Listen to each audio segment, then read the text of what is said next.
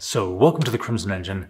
My name is 𝙎𝙖𝙄𝙇. Today we are looking at why producers are the highest paid person on a film set and why everybody wants to be one. Now, you won't be surprised that those two questions go together. It basically breaks down to power, control, and money.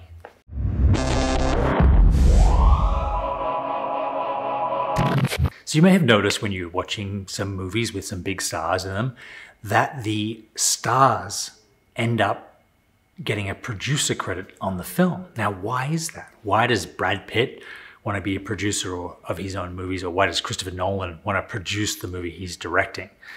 And why does Kevin Feige, who's the president of Marvel Studios, want his name as the producer on all of the movies that he creatively directs? Surely he's a studio head. Is he really coming to set every day and, working out where they're going to buy lunch and, solving power supply problems or, dealing directly with the unions? All of these people want to be producers because that is how you make the most money on a film. There is a great quote from Sean Connery when he started acting in Bond movies in the 60s. He said that I would go to actors' houses and I would see pictures of them on their wall. And then I would go to producers' houses and I would see Picassos and Renoirs on their wall. The idea being that producers, even though actors get all the exposure, they get all the fame, producers walk away with a lion's share of the budget. Now, why is that? Well, a budget for a film is either agreed upon or negotiated or basically put forth by the financiers, usually in Hollywood, the studio. So they say, we have $60 million to shoot this film. We have $100 million to shoot this film. The producer then goes and, as the person responsible for the day-to-day finances of the movie, goes and creates a budget. He or she asks, okay, costume designer, how much will it cost? How much can we get the actors for? And puts together a line item budget. And the studios, that hopefully is the amount of money that the studios said that they can dedicate to the project. Then the producer is given not that amount in a lump sum, but usually that amount over the time that they're going to need it, and they spend the money and deliver the film. If they go over, or they look like they're going to go over, they may be fired even. But if they go under, they essentially get to keep that money as profit. Say they make a $60 million film for $40 million because the quotes that they got turned out to be lower, or the amount of days that they shot turned out to be less. They keep the difference. Not always directly into their bank accounts, but they, as long as they come under the amount of money that they budgeted, no one's going to look too hard where the money is going. So if they have an extra, if they come under for the cinematography budget and then they put that money into $1 million in C-47s, the studio isn't really going to look twice at that. C-47s are actually closed pegs. They're called C-47s because studios wouldn't pay money for closed pegs because they thought they could just buy them at the store. But producers got very good as the ones controlling the budget at allocating money in a way that benefited them. And if the studio is getting a $60 million film for $60 million, why do they care where the money goes?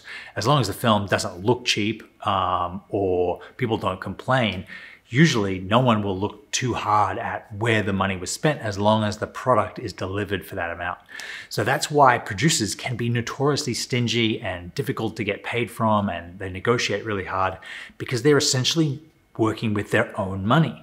Meaning that if they can save $1 here and $1,000 there and $1 million there, it ends up in their own pocket. Now, they're also going to get a producing fee, and their production company will get a production company fee to cover those overheads. They also might have a development deal if they're big producers, meaning they get a certain amount of money every year from the studio to option projects and develop projects. But you can see really easily how the person who's controlling the budget, the producer, has what you would call moral hazard in allocating that budget, meaning that they have the incentive to allocate more to themselves and less to the film. This is why pretty much big stars and big directors are always producing their own movies. It's not necessarily because they want to make money on the side, though I'm sure some do. It's because if they're the producer, that means they're signing off on where the money is going, and it stops another producer from trying to make their movie as cheaply as possible and then pocketing the difference. If Brad Pitt's the producer of World War Z, for instance, everyone working on the production team is going to be an employee of Plan B, his company, or a friend of his, or someone that he trusts. It means that the money is going to end up on the screen or in his pocket. This is so you don't end up with, cheap-looking CGI, badly mixed sound, bad music, all of these things that the producer could potentially have budgeted, say, $1 million for music, and then turn around, hire the cheapest bid, and keep the difference for themselves. Producing really boils down to control. Who has the ability to decide where the money is spent? Yes, the director is the ability to say, okay, you stand there and you say this, and I want the wall green and I want the light to come from this direction. But without a say in how the money is spent, he or she only has the resources available to them. So it's hard to make, Lawrence of Arabia if the producers only got you 10 extras. You need 1,000 or 10,000 extras to make that.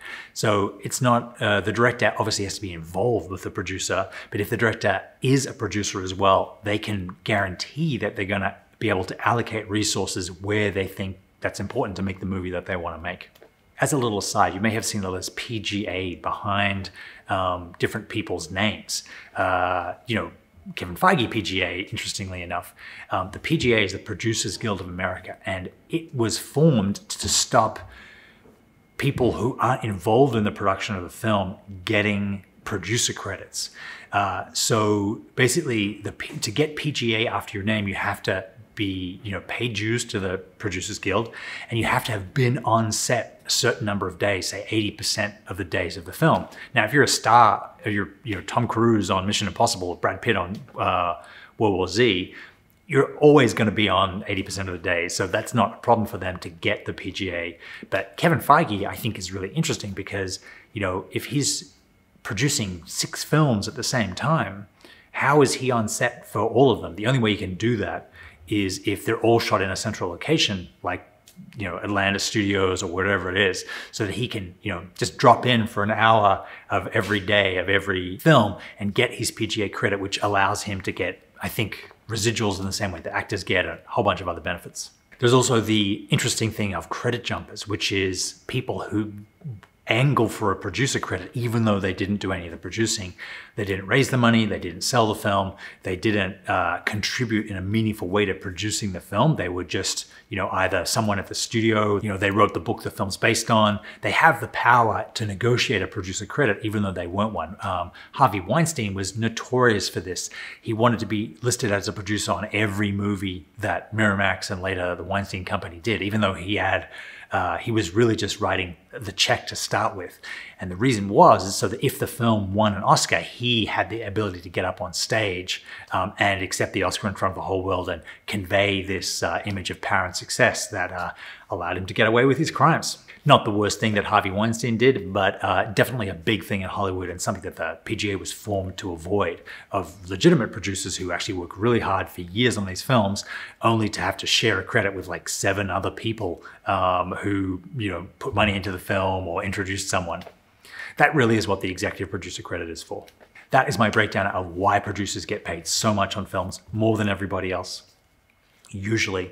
Thank you very much for watching. If you're interested in filmmaking directly, check out CanonMasterclass.com. I have a bunch of paid courses there that will teach you a lot about the inside of the film industry and practical skills in cinematography, lighting, directing. Thank you very much for watching. I will see you next time.